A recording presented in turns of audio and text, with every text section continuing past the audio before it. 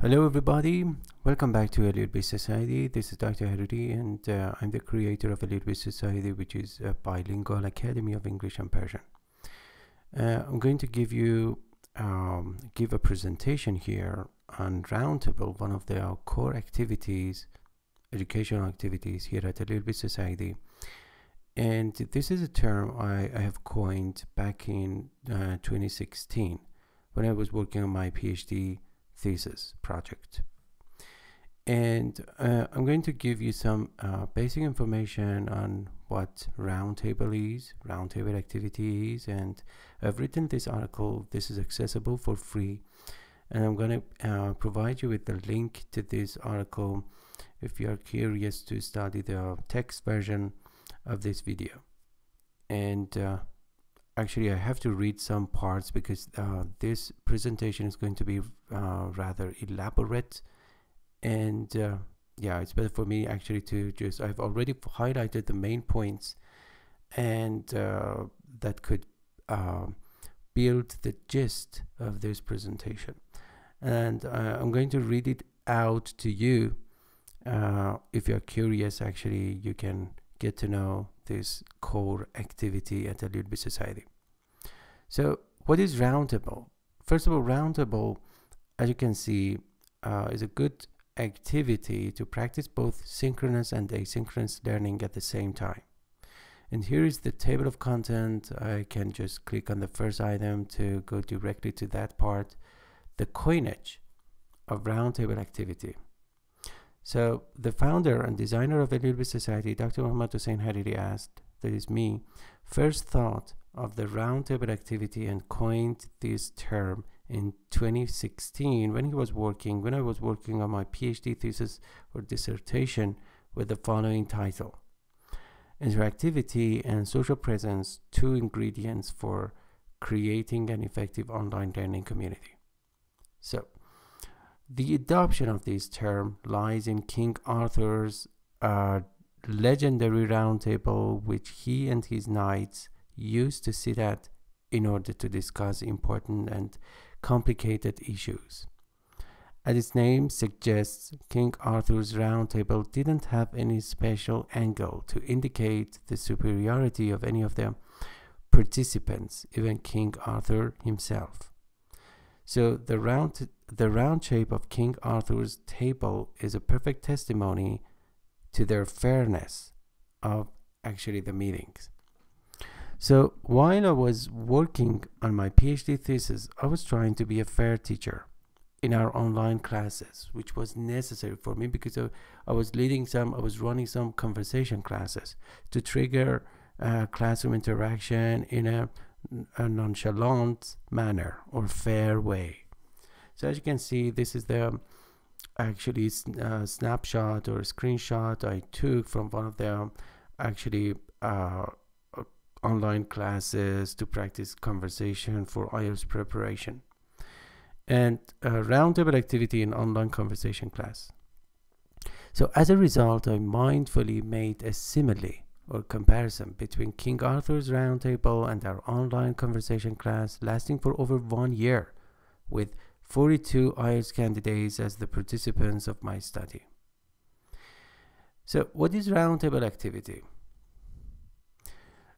In this activity, students are asked to study an assigned lesson before the online or synchronous class. I just provide them with a link to the assigned material.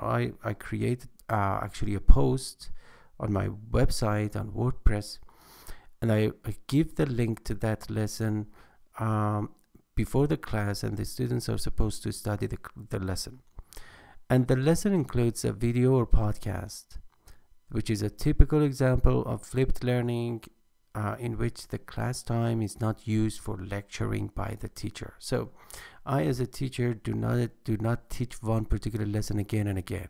Instead, I try to perfectly create a lesson and then share it with my students.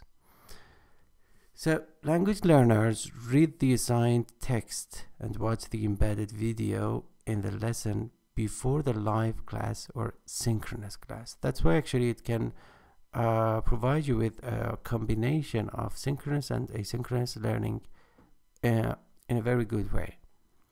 So the teacher mindfully violates initiation response feedback, or IRF, making room for student interaction occurring in the asynchronous channels of communication, namely discussion boards and comment forums.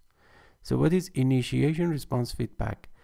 It's a kind of pattern, question and answer pattern, that generally starts or initiates by the teacher. Usually in traditional or ordinary classes, this is the teacher who asks the questions and not the other way around. Okay. Each student is expected to leave at least one fresh comment or question and reply to one of the existing comments and questions. So before the class, they study the lesson, they watch the video, and actually each lesson, at the bottom of each lesson, there's a comment form, and the students are supposed to be active, commenting and replying to each other in the comment form. As predicted, there will be at least dozens of interactive comments and replies in response to the assigned topic or lesson. Okay, so let me change my glasses. Yeah, it's better. Accordingly, the roundtable activity can perfectly account for an amalgamation of both synchronous learning and asynchronous learning in online learning environments, because the main part of learning occurs to the students before the class by studying the text, watching the video, and leaving comments interactively. So skill integration and roundtable. As you can see, the students are able to practice all the 4 skills naturally, both synchronously and asynchronously, and sometimes learners would actually forget that they are learning a foreign language. So the following sentences can outline the mechanism of implementing skill integration with the help of roundtables. The students read a passage before the class asynchronously to practice reading. They listen to any word or phrase by selecting any text with the help of our installed text-to-speech software. So at LUB Society, in our lessons, whenever a member or a student actually selects any part of text, the text will be read out to that particular student to practice listening comprehension. They also watch the embedded video or podcast before the class or listening practice. And the students can learn vocabulary in context and learn vocabulary with images thanks to our built-in visual dictionary and thesaurus in context. Vocabulary improvement. If you are not familiar with our built-in visual vocabulary platform, we are number 1 when it comes to learning vocabulary in context with images. And you can Google it and you will notice that we are on the top of the page results. Learn vocabulary in context with images. This is because of the fact that we have just developed over 2,800 actually advanced vocabulary in context with images. Okay, so the students practice writing and grammar indirectly by participating in our comment forums at the bottom of each lesson, writing practice. And if they make any particular mistake in grammar, their mistakes and errors will be corrected. So in the end, the students practice speaking on their own written comments in the form of questions and answers in our online classes or speaking practice. So in the class, in our live classes or synchronous classes, we would focus on the written comments, and we will have a discussion over them. Therefore, actually, we can also practice speaking. So as you can see, all the 4 skills, including vocabulary and grammar, are practiced. That is skill integration. So asynchronous learning and roundtable activity. As you can see, this roundtable activity, which is a part of which can promote asynchronous learning, can give flexibility in time to learners, because the students can slow down or accelerate their own ideal learning pace to their own convenience. And also, it generally augments student reflectivity and awareness, because they are able to watch or listen to any embedded video or podcast as many times as required before each synchronous class. They can take notes or watch the subtitles comfortably without being afraid of falling behind. They can absorb or digest actually the material and even conduct further research if necessary. So, flipped learning and roundtable activity.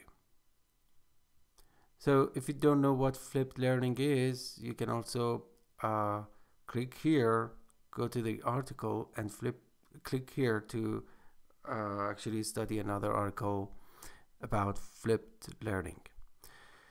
So, flipped learning can give you both in-class and out-of-class activities. And about out-of-class activities, the students have this chance to access the teacher's lecture or presentation in the form of videos or podcast before the class. This is the skeleton of flipped learning. It means that the teacher does not teach one lesson again and again. Instead, he or she will just teach something perfectly and use that presentation or lecture actually to teach many other classes. So, as a result, the teacher doesn't need to teach the content or material over and over for each class, and the class time could tremendously be saved for more challenging and problem-solving activities in synchronous or live classes. So roundtables can facilitate flipped learning because it provides an additional level of student interactivity and reflectivity to any usual flipped classroom that lacks roundtable. And why? Because more learner autonomy is expected of the students, because IRF is consciously discarded or jettisoned. In other words, the learners should take charge of their own learning by questioning and answering each other asynchronously in the common forums and discussion boards, and discussing the accumulated points asynchronously in the live class. So the teacher is not the person who initiates the stream of questions and answers. On the contrary, the students themselves initiate or actually commence the stream of questions and answering questions and answers asynchronously in the common forum or forums. Collaborative flipped learning. So, one step forward, collaborative flipped learning. Roundtables can spark an even more elevated type of flipped learning, which I call collaborative flipped learning. So, by implementing roundtables in flipped classrooms, we can turn the spotlight on students' interactivity rather than individualization or individuality. In fact, the students they have to collaborate with each other asynchronously in the common forums and forums to provide the content for an informed discussion in the following live classes. So, this is one of the obligatory assignments actually, to leave a comment and also a reply to the existing comment before the class. That's why actually it is rather collaborative, because they learn from each other and they depend on each other to just improve learning, to get the meaning of something, and then in the class we will discuss our findings. Okay, so as a consequence, independency is replaced by interdependency or social autonomy. Through collaborative flipped learning, it is important to note that interdependency is a more mature level of autonomy compared to sheer learner autonomy or independency. All right, social presence and roundtable. What is social presence? Because actually it is, again, one of the basic elements of my PhD thesis. All right, The term social presence in online education refers to the learner's shared feelings of trust and belongingness toward the social context in which learning occurs, and also toward their classmates. In order to realize social presence in online venues, the following two requirements should first be met.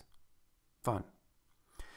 Student interaction patterns or interactivity must be optimized in order to give rise to collaborative learning. 2. Students must develop more active and responsive roles in learning and a sense of belongingness to the learning environment. So, the role of the teacher in roundtables. Again, if you are not familiar with the concept of social presence, you can just visit our website at allelb.net. You can see the domain at the bottom right corner of your screen and search for social presence. The teacher's role in roundtables is similar to King Arthur's role in his roundtables. That is to say, to ignite and encourage more classroom interaction among the learners.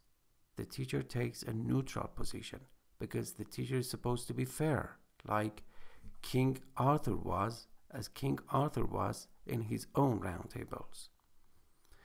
So, contrary to IRF, in the roundtable activity, the students are expected to initiate the chain of questions and answers in the form of comments and replies taking place in the asynchronous comment forums and forums.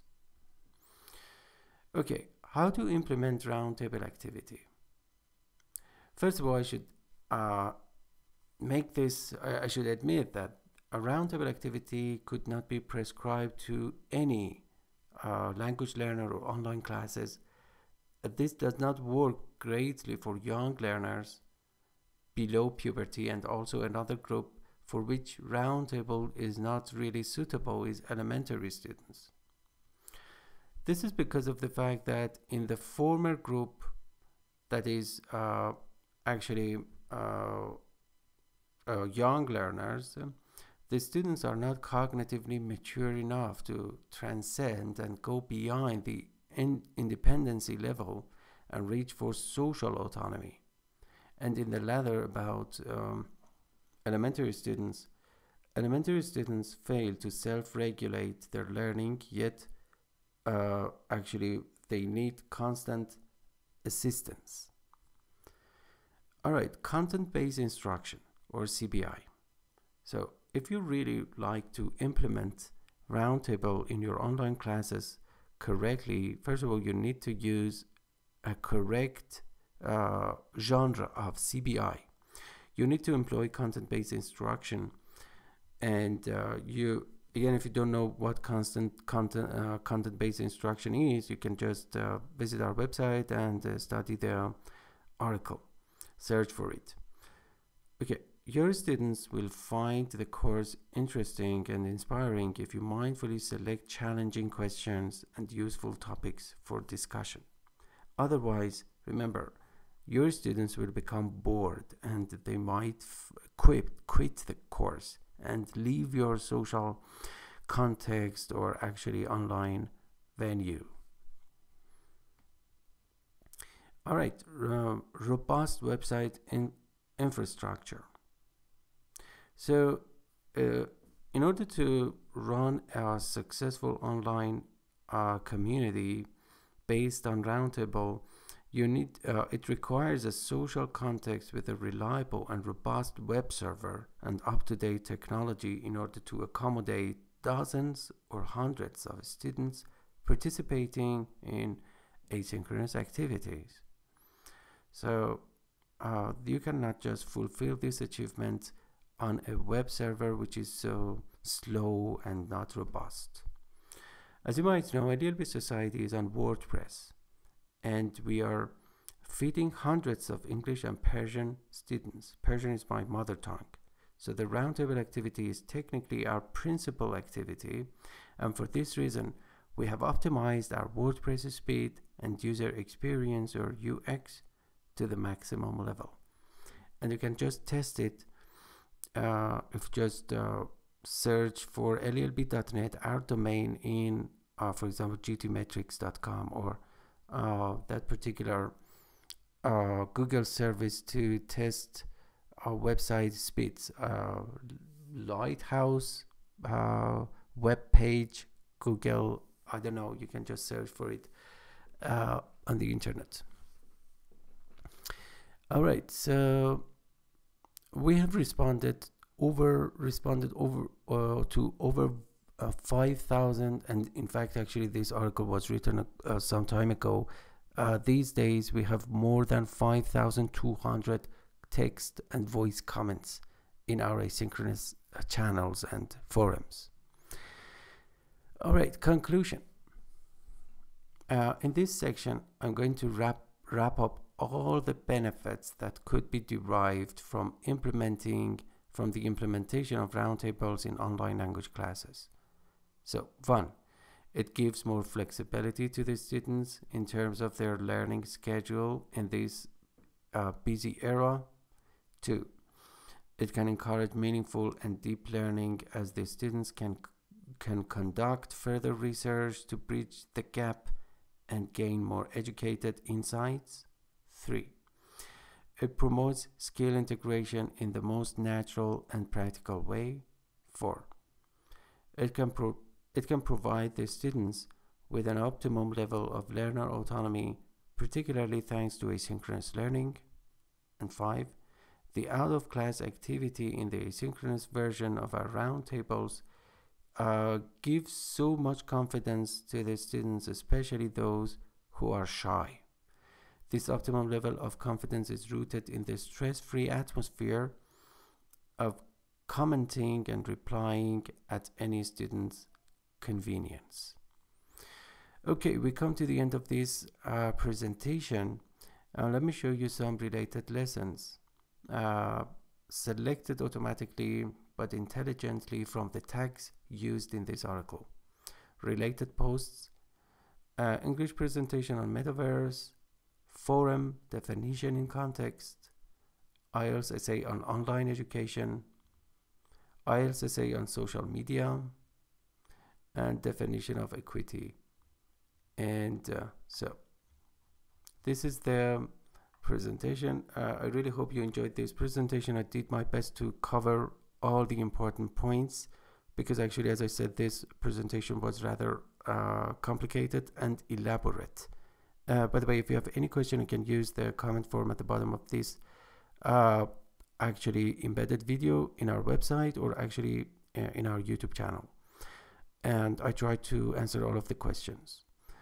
And if you need further information about social presence, roundtable, flipped learning, asynchronous learning, and some related topics or issues, I encourage you to visit our website and contact me if you think that, for example, you can actually work at a Little Bit Society or do something in particular at a Little Bit Society.